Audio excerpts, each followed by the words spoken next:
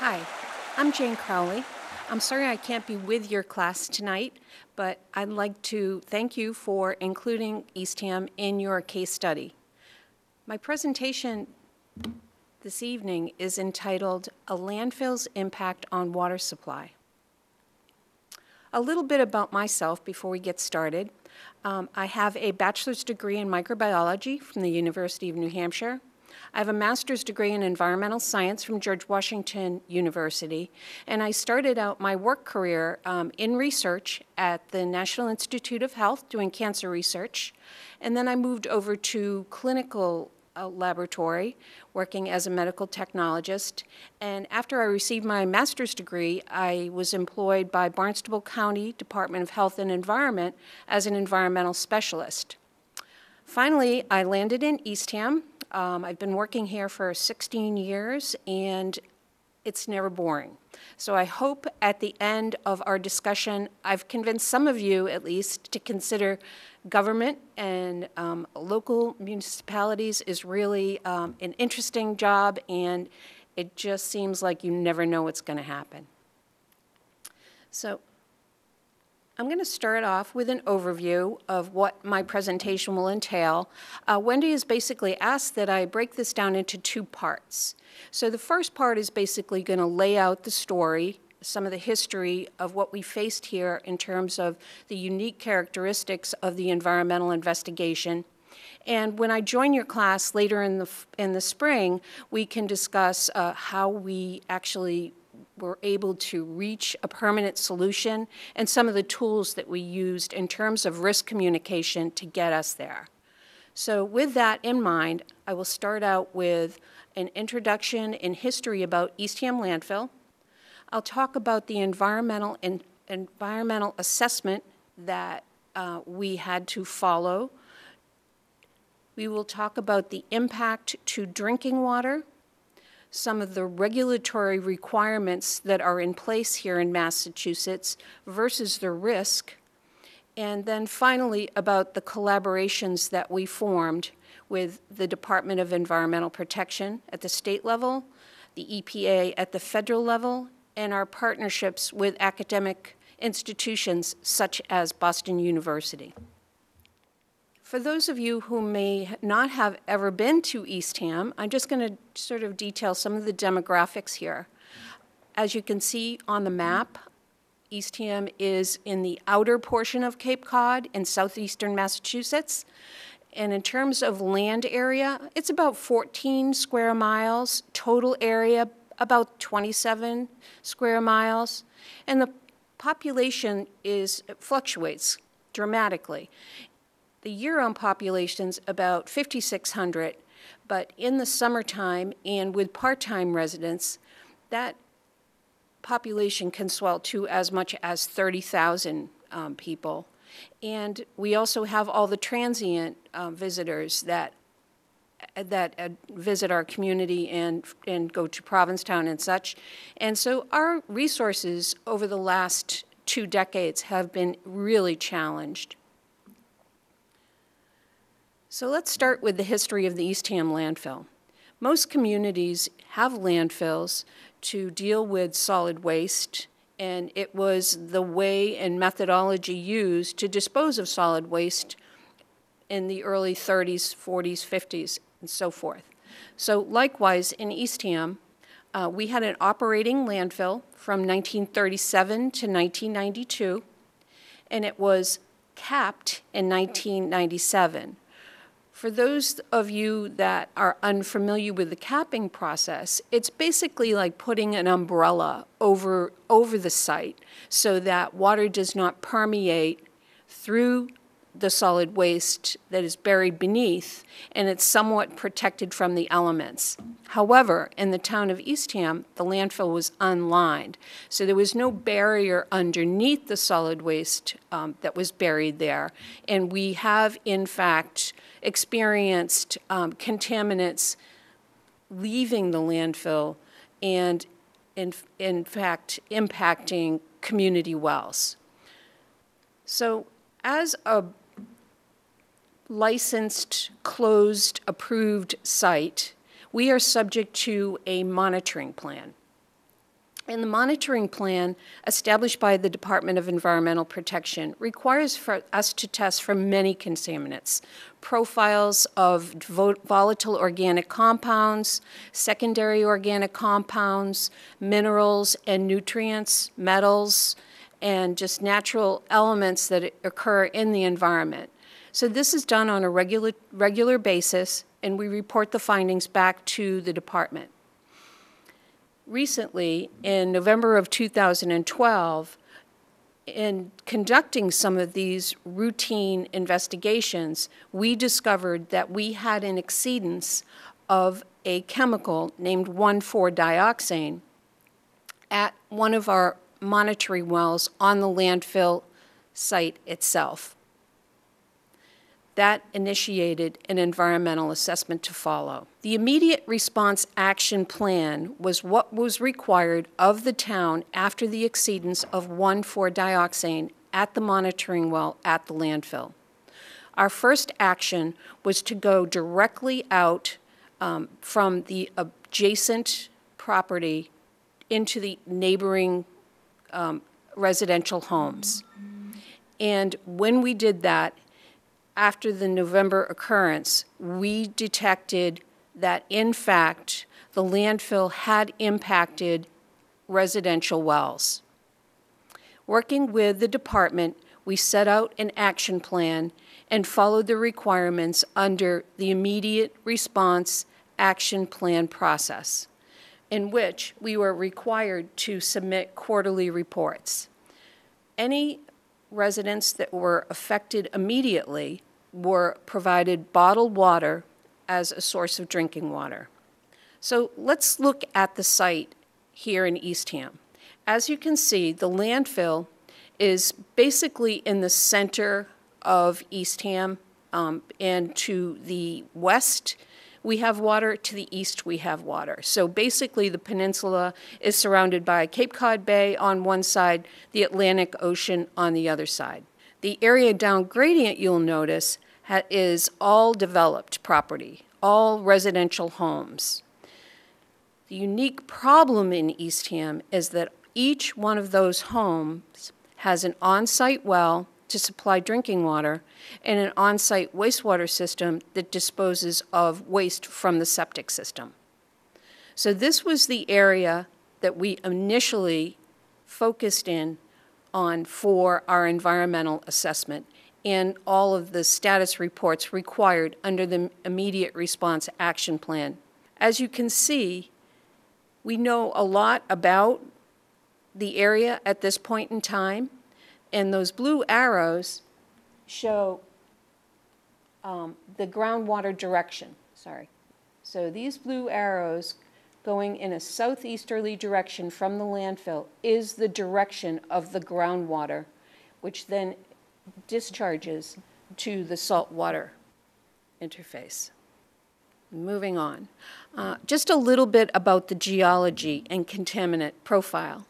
The site hydrology in the vicinity of the Eastham landfill, the depth to groundwater is about 45 feet. The material, the soil conditions, it's basically outwash plains and stratified sands and gravels down to about 60 feet. But there are tight layers of material that separate two different layers of the aquifer. And this is very important because in close proximity to the landfill, the shallow aquifer is very high in iron and nitrates from wastewater discharge. But the further out we go from the landfill, we in fact had a lower level aquifer that was impacted by landfill leachate. So again, the shallower aquifer is high in iron and nitrates, and groundwater at greater depths was found to contain volatile organic compounds, most likely emanating from Eastham landfill. And this was proven not only in this most recent environmental investigation that started in 2012, but also from a previous experience we had with vinyl chloride being detected in area wells at some distance from the landfill. So With that in mind, let's talk about the chemical that was really the focus of this whole investigation, 1,4-dioxane. So why was this such a problem? 1,4-dioxane, as I mentioned, impacted private wells down gradient from the landfill site. Historically, it's known to be a solvent stabilizer and actually a byproduct of ethoxylation. It's completely miscible in water, very soluble, highly mobile. It has a very high leaching potential to groundwater, and it migrates through soil and does not absorb to soil particles. So it wasn't a matter that we could excavate and remove this threat from our environment. Its physical and chemical properties are highly resistant to degradation, and the methods to remove it from the environment are generally ineffective and very expensive. So this really caused an environmental problem, and the most unique challenge in the town of Eastham was our lack of municipal water supply. When I say this at presentations, it's sometimes not understood exactly what I mean by the fact that we had no municipal water. If you grew up in a city, you don't even think about where your water supply comes from. But here in this rural community, Eastham was the last town on Cape Cod to have any backup plan and municipal wells supplying the community with water. So each and every individual was on their own for water supply. There was no backup plan. And so when we had this issue resulting from the landfill, it was catastrophic. So we had obviously had great desire in my 16 years to proactively educate and outreach to the community about why municipal water would be so important. We tried several times to support that article, and it failed to pass at town meeting and at the ballot. The issue with water supply wasn't only this particular compound, 1,4-dioxane. We also had wastewater impacts as evidenced by our nitrate testing program, which proved to be effective in outreach and education, yet we failed to get support for a municipal water system at the ballot. There is also the issue of fire protection. When you have no hydrants or a municipal water supply available, you are left to fight fires with pumper trucks. If our pumper truck used all of its water supply, we would need to draft from ponds, or we had a municipal agreement with a commercial recreational pool where we could back our truck up and pull the water from the pool to fight the fire. Not the most effective and efficient way to fight fires. We do have the advantage of a very coordinated municipal system where fire departments work together seamlessly. And as soon as we call out for mutual aid, those individual towns send their pumper trucks. There is a system and there is a process, but we know that this is not the best operating system. So therefore, all those reasons together were the reasons that we tried to be proactive, educate and outreach to the community on why a backup plan was so critically important. So again, let's talk a little more about 1,4-dioxane. It doesn't occur naturally in the environment. It's an unintentional byproduct of this process called ethoxylation, and it's really meant to improve product performance and make it less abrasive surfactant. 1,4-dioxane mixes easily with water, and it's been found to contaminate groundwater throughout the country. This is a national problem. The U.S. EPA has classified 1,4-dioxane as a likely carcinogen due to its ability to cause cancer in laboratory mice and rats. However, there is no federal limit.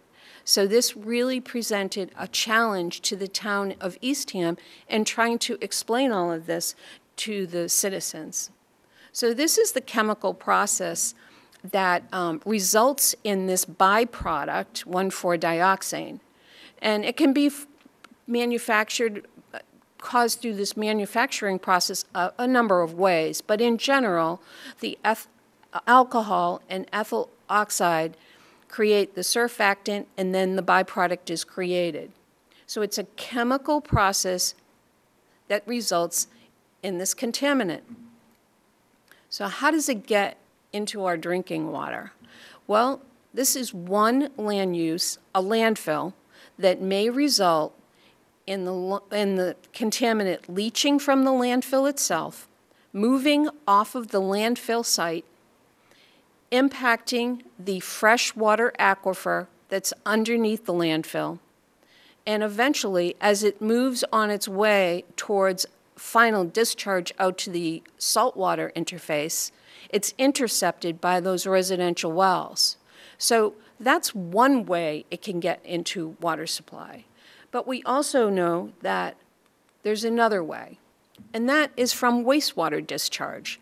So again, I mentioned that Eastham is challenged. We have no municipal water supply, and we also have no sewage treatment plant. So all wastewater that is generated in a residential home is disposed of in a septic system located on the same property as the well is located, discharged, and again, the same situation can result. If the well intercepts the wastewater impacted groundwater, then contaminants could be consumed by those residents. And it may, in fact, not be your wastewater that is impacting your well. It could be someone else's wastewater system that in your well happens to be down gradient. So I guess as we looked at this problem at the local level, we really did identify that we were probably looking at two separate but equally important sources of this contaminant in the drinking water supply, from industrial products and from personal care products. So again, sources that were probably buried at the Eastham landfill were solvents, degreasers, paint strippers, varnish, etc. We're probably fortunate in that there's really not a large industrial base in Eastham, but we would assume that all of those products probably are buried within the landfill site itself. And on the wastewater side, these are just ordinary everyday products. Laundry detergents such as Tide, things that I always thought were really user-friendly, something like Mrs. Meyer's dishwashing soap. I mean, these things, Johnson & Johnson's head-to-toe baby shampoo, these are products from which we will find the byproduct of 1,4-dioxane.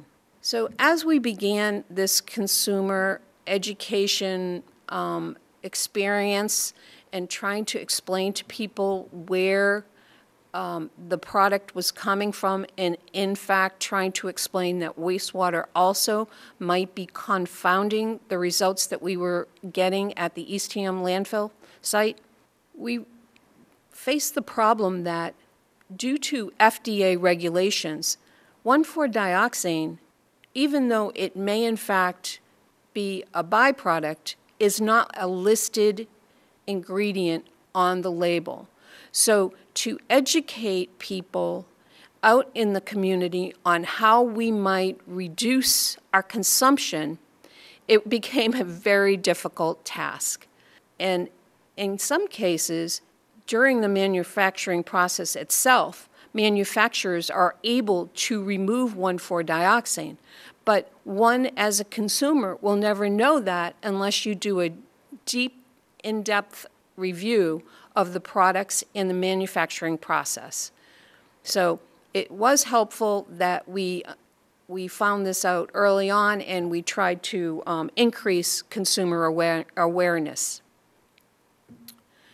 So We talked about the landfill site, and now we talked about the problem a little bit with 1,4-dioxane. Now let's talk about the environmental assessment.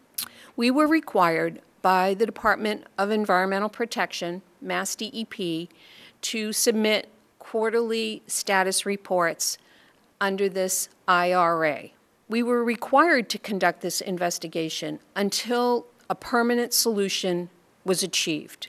I've already discussed the difficulty of removing the chemical from the environment, so we were really left with one option: a town-wide municipal water system that would be able to connect all of these homes to a safe drinking water supply. So until we could reach that endpoint, we will continue to report to the department on the status of our investigation. We're required basically to keep in this loop until the site is defined as adequately regulated under the Massachusetts Contingency Plan. Once that is achieved, this supervision of this site will be reverted back to the Solid Waste Division. And as such, we continue to define the extent of the 1,4-dioxane plume. And we are continuing with the monitoring program. So let's look at what the end total of properties affected were down gradient of the Eastham landfill. So we have this map here which shows you this is the landfill site over on the western side, and this is the affected community. We know the hydrogeology in general that the groundwater direction goes in this southeasterly direction. What we did not anticipate was this cross-gradient impact. The red line is really the boundary of what we have defined on a very conservative level as the impact area. You will note in the impact area that, well, the properties are shaded different colors. The red indicates properties where there was an exceedance of the groundwater drinking standard. The yellow properties have some detection, and the gray properties had no detection. And there is the expanded area out to the west here that was a very conservative measure in us trying to provide a permanent solution that would give us some buffer. So although many of those homes had not been tested out in that far area, we thought this was the most conservative approach that would provide the most public health protection. So let's tune in on the results of the investigation. When we look percentage-wise of all those wells sampled, how many exceeded the very conservative state of Massachusetts groundwater drinking guideline for 1,4-dioxane, it was 12.5%. So that was very high. And in terms of those homes that were yellow, the ones where there was some detection, that too was high, 48.5%. And those with none detected, 51%. So we're looking at almost 50% of our sample set had some detection of this contaminant, whether from wastewater or from the landfill. And when we look at the results in total, another thing that stands out to me is the fact that if you look at the total number of the 410 wells that were in the study area, 99 were not tested. That's a very high number. So there are many possibilities that if we had a full test response, that we would see somewhat different numbers. But in general, I think that we can be safe knowing that this certainly was a significant impact. So if we pull out and look at the problem on an even wider zone and pull back and look at the whole area, as I mentioned, Cape Cod is somewhat unique. in that we have a freshwater lens that supplies our drinking water underneath all of Cape Cod. And the individual lenses form the watersheds, which then discharge to the salt water. So this map shows the watershed boundary that is down gradient of the Eastham landfill. And it's pretty clear to see here that almost the entire watershed that we had tested anyway in this area, this defines the study area, but almost the complete watershed is impacted to one degree or another. When we begin to talk outside of Eastham, we know that this chemical, 1,4-dioxane, is being discovered, and you can see from this map provided by DEP that there are many communities that have experienced detection, and those that are starred on this map represent exceedances. Again, the unique challenge for Eastham was not that we were the only ones to be impacted by this compound, but the fact that we had no backup for water supply. So our situation was even more dire. When we look at the standard for 1,4-dioxane, absent an EPA regulatory limit, across the country, it varies widely. Here in Eastham, we were subject to the very conservative, very low number that we needed to achieve because our drinking water is supplied by groundwater. We're held to the highest standard, or the GW1 standard. So the target number or guideline for 1,4-dioxane here was 0.3. You can see from this chart that many states have very high limits, and some states have no limits at all. Again, this was a very confusing aspect to try to talk with the citizens about what our responsibilities were, what our regulatory requirements were, and what our objectives were in trying to solve the problem.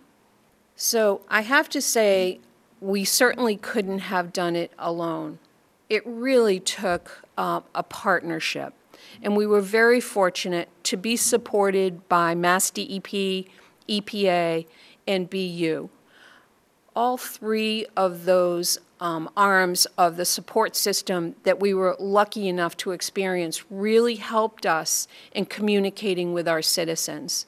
EPA came down and actually assisted us with the sampling program. DEP also assisted with sampling program and helped us to refine some of the information, the fact sheets, the laboratory reporting sheets that went out to the community. And BU, Wendy and her team came down and attended town meetings where we had questions from citizens, and they were able to put this in perspective in terms of risk to the community. All were very helpful, and we certainly needed all the help we could get in solving this problem. We tried many times to have municipal water project approved within our community. And it wasn't an easy battle. It didn't happen overnight for sure. But I think all of the educational steps we took along the way to talk about water quality and all the reasons why municipal water would benefit our community did pay off in the end. I think it's unfortunate that the proactive approach was not successful, that it was more of the urgency and need that resulted from experiencing the situation with the landfill and with a crisis, if you will, with no backup plan, that really pushed the water project over the edge and finally gained the 2/3 support needed at town meeting and also the approval of the majority at the ballot. In communities such as Eastham, these two parts are necessary for projects that are bonded to be approved. So I'm going to wrap up here, and we will be talking more when I join your class later in the semester about where we are now and some of the educational outreach tools used. But I'm just going to sort of touch on some lessons that we learned in the process of this investigation. One is you will never see something unless you're capable of finding it. It's difficult to find something if you're not looking for it, and risk evaluation requires knowing what, how much, and where. And finally, new things are being learned all the time, and lowered detection capability in the laboratory improves our ability to see very, very small amounts of contaminants that enter our environment and may, in fact, impact public health. The second lesson, and this is a big one, and I'm sure that your class focuses on this issue all the time. It takes a community to support change, and change is never easy. It's particularly true on Cape Cod. People do not like change. We certainly couldn't have done this alone, and those partnerships and collaborations are key to bringing your message home. We had very involved citizens, action groups, our consultants, of course, DEP with the risk communication, EPA with the support on the ground, BU with the Superfund research team coming to our meetings and talking individually with people who had very serious questions, very concerned about their health impact and the impact to their children, and also Board of Health and so many more. It really would not have been possible without all of that assistance. So the third lesson, the third and final lesson, is if I can just share one thing, make the information simple. It really has to be understandable. And in terms of education and outreach, you have to use every method available. What works for one group doesn't necessarily work for another. And in a community such as this, with a high degree of elderly population, really those face-to-face meetings were very important. So you just have to keep an open mind, and one method isn't going to work. Social media won't work for everyone, but you have to keep an open mind and just keep at it. The people that were here yesterday are gone tomorrow, and this education process continues. In terms of risk communication, when you're dealing with something like an impact of water on to a community, it's very important to keep the discussion fair and balanced. We all wanted municipal water as a backup plan to provide safe drinking water to the community, but we needed to put it in perspective and be fair and honest and balanced about the conversation. And Wendy and her team was really able to assist us in that regard. So with that said, 3 lessons learned. I'll just conclude my discussion for today. 1,4-dioxane is considered to be a likely carcinogen on EPA's contaminant candidate list. Municipal water in Eastham will eliminate potential exposure to the citizens and protect public health. That's the end message. We need to continue to protect our new municipal water supply system and private wells. We will have private wells in Eastham for decades to come in areas where a hookup is not a mandatory requirement. So what's our best option here to get rid of this emerging contaminant of concern from our environment? The best option? It's probably proactive consumer action to remove it from products to prevent pollution. It seems possible. So I'm going to end up here with a quote from Theodore Roosevelt, and I think he said it best. Nothing in this world is worth having or worth doing unless it means effort, pain, and difficulty. And I think in our fight to pursue municipal water in the town of Eastham, we experienced all three of those. So victory, that might be reformulation. We'll see how that works out. So this is my concluding slide. I'm sorry I'm not able to take your questions personally today, but if you do have any questions before I join your class later in the spring, please feel free. This is my email address, jcrowley@eastham-ma.gov, and my office phone number, 508-240-5900, extension 3229, and I look forward to seeing you soon. Thank you.